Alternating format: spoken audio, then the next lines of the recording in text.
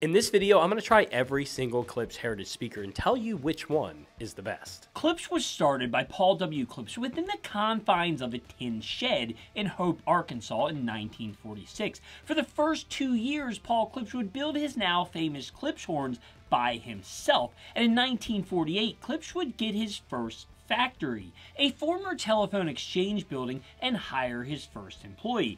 Today that factory is still standing, but now as a Klipsch museum. The manufacturing for all Klipsch Heritage products has remained in Hope, Arkansas for almost 60 years, and Klipsch products rarely change, and over the years few new products have been introduced. The current lineup of products is the Klipsch Heresy, the Forte, the Cornwall, the La Scala, and the Klipschorn, and today we're going to try every one of those, and afterwards we're going to tell you what sound each one is going to give you, what amps we recommend with them, and what the best value in the line is, and I'm going to tell you why I would buy each one over the others. That's right, I'm even going to give you a reason to buy the Heresy over the Klipschorn, but to make it more interesting, I must follow the following rules. So the first rule, I cannot talk about price. The second rule, I can't just say one sounds better than the other. And finally, I have to give at least one reason to buy each model over every other in the line. So let's get started. First introduced in 1946 and now on its 6th iteration, this is the Klipschorn. You're probably not asking yourself this, but you may. Why would you buy the Klipschorns over the Heresies? The Heresies were actually originally made to be the center channel speaker of the Klipschorn. So you notice that wood grain pattern there, and that would be the only thing that I would really compare this to the Forte. This has a lot better look aesthetically on the front. And again, you're probably not comparing the Klipschorn to the Forte and trying to decide between the two. You're probably at least looking at the La Scala or the Cornwall. But if you're looking at the Forte and the Klipschorn, the aesthetics and the amount of wood on the front of this one, yeah, that makes a difference. So if you're debating between the Klipschorns and the Cornwalls, you're probably saying, well, the Cornwalls can go anywhere against the wall. Well, so can these. Unlike the original models that were only meant for the corners, the new Klipschorns can go against the wall as well. You'd probably need a pretty big room, though. The Cornwalls are massive, but they're only a fraction of this size. I don't know how much they weigh, but it's a lot. I almost feel it came on 2 pallets. Do you remember if it came on 2 pallets? Yes, it did. Is that the box you locked me up in the back behind the store and left me for dead? Yes, it was. So I guess if you want your kids to have a big Playfort box, you could also get one of these because the Cornwall box is just slightly smaller. Now this is the closest comparison you're going to get in any of these Klipsch Heritage speakers, and that's going to be the Klipschorn versus the La Scala, and you're probably debating between the two because they're totally different sounding speakers, but the Klipschorn is going to give you more of a live sound. It's going to be fuller, engulf the room more, and just give you that concert feel. So if you like that, then go with the Klipschorn. Now, the Klipschorns originally got their name because of just that. They had to be set in the corners of your room, and they could not go against the wall because they were open baffled in the back. It's not the case anymore, but that's how they originally got their name. Steve from Louisville, Kentucky said, I upgraded from my Klipsch AL5s to the K-Horn AK6, and it was worth every penny. This is the Klipsch La Scala, and if you're comparing it to the Klipsch Heresy, and you're probably not, this is much more of a statement piece for around the house. It's huge. It's lower to the floor than the Klipschorns, but if you have small children or pets, it's a great hiding spot. They can get down in here, crawl back behind where the woofer is. Okay, a small child is probably not going to be able to do that, but a pet could probably fit back there.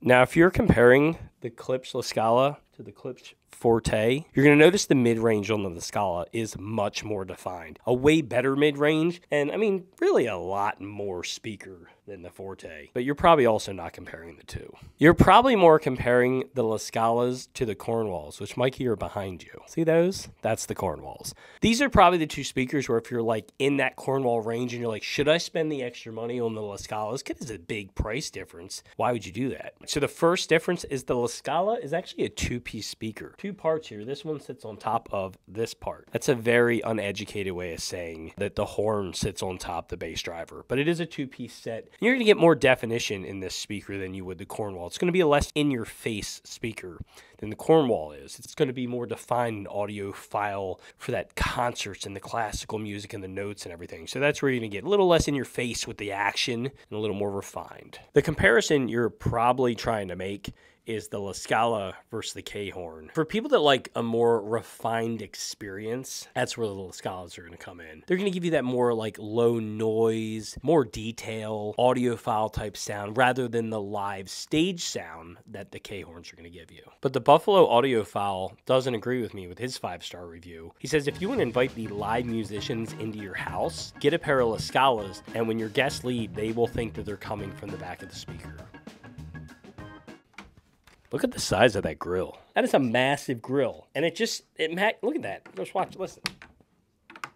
You know, if you're comparing these to the Heresies, just think of it this way. The Cornwalls are like a massive Heresy. So everything is going to be bigger. Now, if you're comparing these to the Fortes, which are right over there, yeah, those. These are going to be a lot easier to position around your room. Not only will they work in bigger rooms, but you can put them close to the wall, out from the wall, because the bass ports are down here on the bottom. And everything's coming out the front, unlike the Fortes where the bass driver's in the back. You can literally put these anywhere. Now, if you're comparing the Cornwalls to the La Scalas, the Cornwalls are going to be a little boomier. I mean, all the bass is coming right out of the front, a little less analytical, but you're going to get a nice live boomy sound out of these compared to the La Scalas. This one's going to be kind of stupid, but it is what it is. If you're comparing the Cornwalls to the Klipsch horns, you know, it's got a lot of the same sound characteristics, like that live boomy sound, but the Cornwalls are easy to use for an audio rack. So a component such as this Cambridge Edge can sit right on top your Cornwall, and it's a lot easier to place and get to, where on the Klipsch horn, it's taller and it's going to be harder to get to that component. So I love the Cornwalls because you can literally use them as hi-fi racks. Kind of. I mean, I use them for hi-fi racks. You can put plants on them. A lot of people bring in Cornwalls that are, 30 years old with rings all over the top. A lot of the Klipsch speakers, you could do that. You want a nice plant stand, you can use the Forte for that as well. I wouldn't recommend it, though. HiFi Fiesta in Germany said, after many years of searching for the perfect speaker, I finally found it. The Cornwall 4 speakers exceeded my expectations. Dynamic spatiality and dry bass, that's exactly what my ears need. The workmanship is beautiful, and the finish, very American. I love these Klipsch, and I want to grow old with them. The American Klipsch. Very American. Made in America. Look at that grill. I was going to show you how nice the grills are on the Klipsch speakers. Just sticks right on. Magnetic grills are great. So if you're shopping for the Forte compared to the Heresy, it's going to give you much better bass response, because if you flip it around, you're going to see this bass driver down here on the back, and that's really going to help with that. Now, in comparison to the Cornwalls, these are going to give you more fun with placement, right? Because these Cornwalls, everything's on the front. But if you go on the Forte, you got this bass driver on the back, so it depends where you're sticking it against the wall to how it's going to sound. So you can actually adjust, like an EQ, the sound of your speaker by how far away from the wall that it actually is. But that's not the reason most people choose the Fortes over the Cornwalls. The real reason is the size. So this is a huge speaker. I mean, it takes up a lot of real estate on your wall, but the Forte does not. And then being closely priced, if you want something that's a little smaller, you go with the Forte. And that brings us to why you would choose this over the La Scala. And in reality, it's kind of the same thing. I mean, this is a lot smaller footprint than the La Scala, which is going to take up a lot of space. Now, comparing this to the Klipschorn, and you're probably not comparing this to the Klipschorn, but this is going to be a lot more fun to position, because who wants to constantly move a 100+ pound Klipschorn? Actually, it's probably 200+ pound Klipschorn speaker when you can just slide the Forte. They got little sliders down there that make them easily slidable. I don't think I can move the Klipschorn with my foot. MT Bloomers in Missoula, Montana said he's 68 years old. In high school, my buddy bought a pair of K-horns. We were the luckiest young men on the planet. That classic music is etched in my memory. Noting their size, it seems impossible. They sound like K-horns. Klipsch rules! Now, a lot of people are choosing between the Klipsch Heresy and the Forte. And as you see here, this Heresy is not like most Heresies. It has a stand, and I prefer my Heresies with a stand. And what that can do is where the Forte sit right on the ground, the Heresies, then you can have a stand to put your albums underneath, depending on the stand you get. And Not that the one we use can do that, but you get the picture. You would also choose the Heresy over the Forte if you wanted to include a subwoofer in your setup. So not having that extra bass driver in the back allows you to get a little bit more response and frequency range to that subwoofer and just keep the highs and the mids in the speaker. And if you have a smaller room, you may choose the Heresies over the Cornwall because the Cornwalls are probably too big for your small room. Now, La Scalas and Heresies aren't really much of a comparison, but if you're like Chipotle... How do you go about pronouncing the name of this restaurant chain? Chipotle.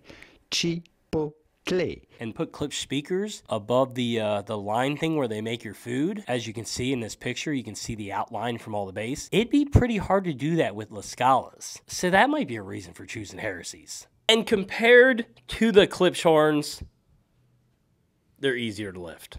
That's all I got for that one. An anonymous person in Rye, New Hampshire said that they owned the Klipsch Cornwalls for years and were surprised when they bought the Heresies how much they actually sounded like the Cornwalls. All right, now I know all you guys are asking what these speakers sound like because I didn't talk about that at all when I ran around climbing in them. So for that portion of the video, I brought Spencer and Tom. So we'll get started and talk about the Heresies. Tell me about how the Heresies sound to you. So I feel as though the Heresies are really, really open. I think they pack really good mid-range, good bass response, and treble throughout. I feel like the detail is kind of unparalleled, and if you like horns, they are great. The clarity and the spatialization, the stereo space that you get from them is phenomenal. They're still very warm and just very crisp and punchy. You like them on stands or you like them on the floor?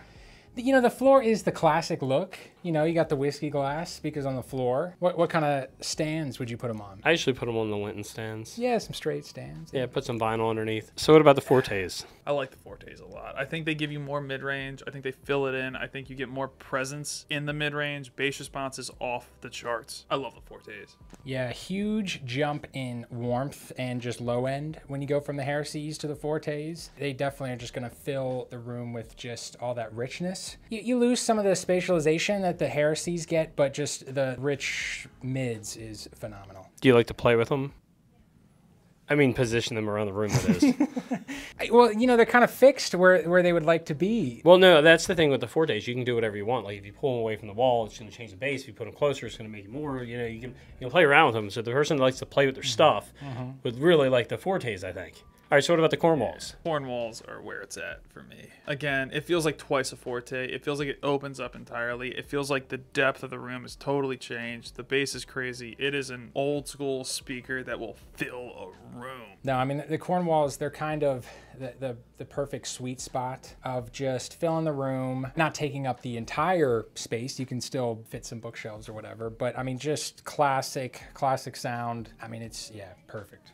All right, La Scalas. So the Scalas to me are totally different. I feel like they're more of an intimate speaker, where I feel like the Cornwalls to the Klipsch horns are more similar. I feel like the Scalas are their own beast. I feel like it brings you in. They're speakers that like kind of soften everything up. They almost in some ways don't feel like a horn, but they give you the presence of one. And I feel like, again, it's a speaker that you just want to listen to all day long. You know, at that point, you're getting to these things that are really, really filling up a big room. And when you're sitting in a sweet spot, it's phenomenal. The La Scalas are definitely warm. Like, they have that warmth, similar to like kind of the Fortes. Yeah, it's just very rich and warm, but also very spacey in those beautiful wood cabinets. And last but not least, the Klipschorns. They will rock a room. I mean, any room that you put them in, they're going to fill it in entirely. I mean, the horns, the presence, the clarity that you're going to get is, again, it's kind of unparalleled. Like, there's nothing quite like it. And I feel like, again, the depth and the bass response that you're going to get is crazy. I feel like any type of music excels in it. If you listen to jazz, though, you're going to feel like you're at the bar watching a jazz concert. They're wild. Yeah, I mean, it's like having a concert hall in your house where it's very live. The spatialization is just phenomenal. They're the speaker that I'll be listening to, and it's just the most, just like immaculate. They're probably my favorite in the line.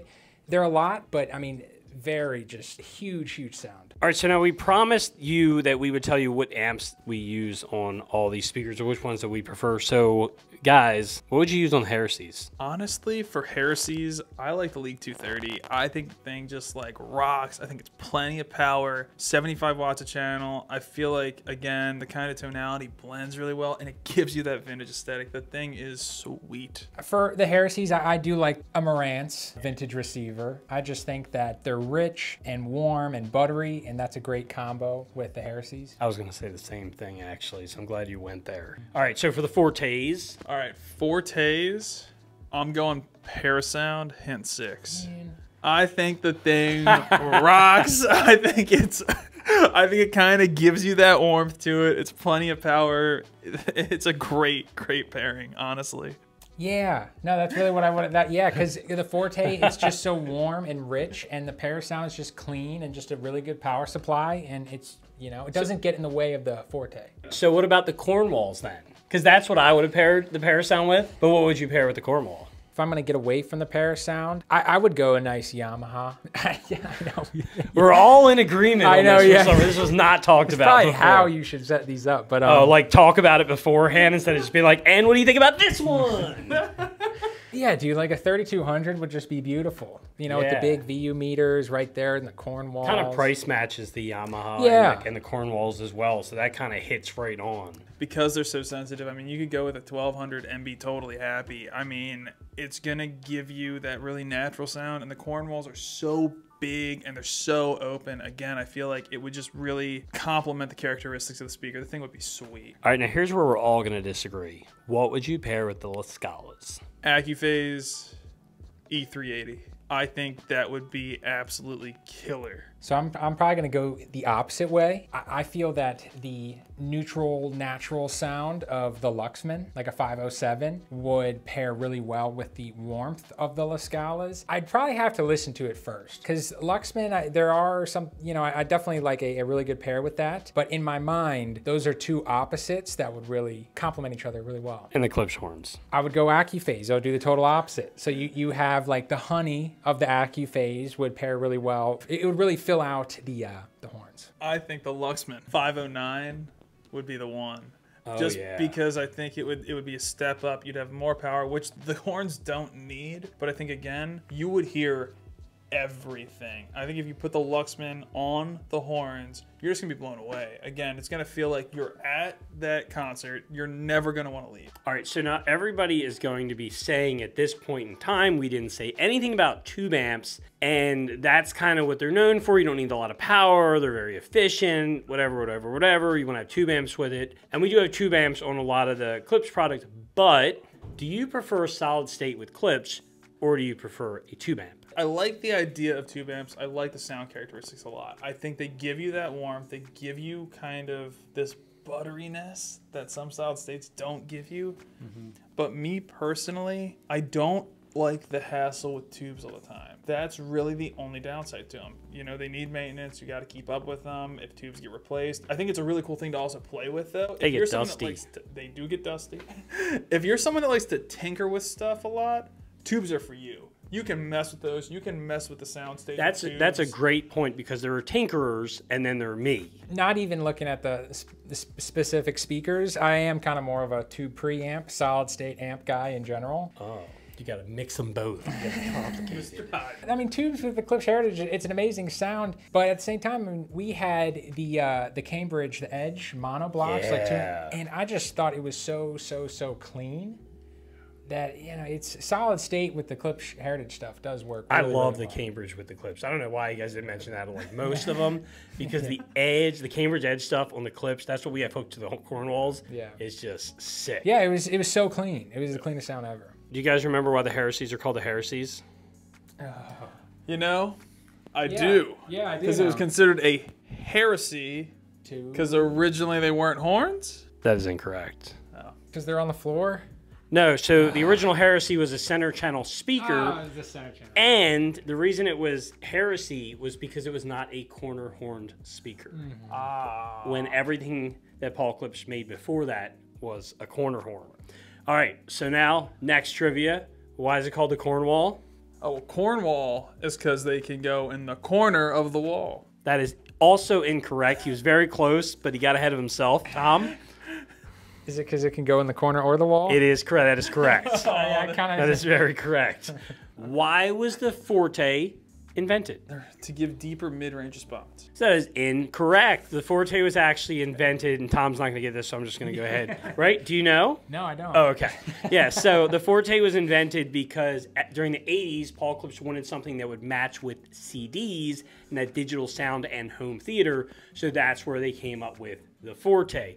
So let's go to the La Scala. Where does that name come from? So the first iteration was the bell, named after his wife. That wasn't my question. So I don't know.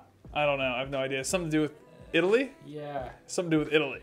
Yeah. What is Italy? So you're both wrong again. So the La Scalas were actually named after that concert hall in Italy, where the stairs were named after the music notes, or the La Scalas, if that's correct. I got some gray area there. But it was named after that because they were primarily originally made to be used in concert halls. And I got nothing for the Klipschorn. Well, I don't have an answer then. Oh, there we go. All right. So you guys should ask us some questions because we probably have the answers. I probably have the answers. They may have the answers. Yeah, I probably don't. You know YouTube already knows what video you want to watch next. Well, it's this one right here. So if you like the video you just watched, you're absolutely going to love this one.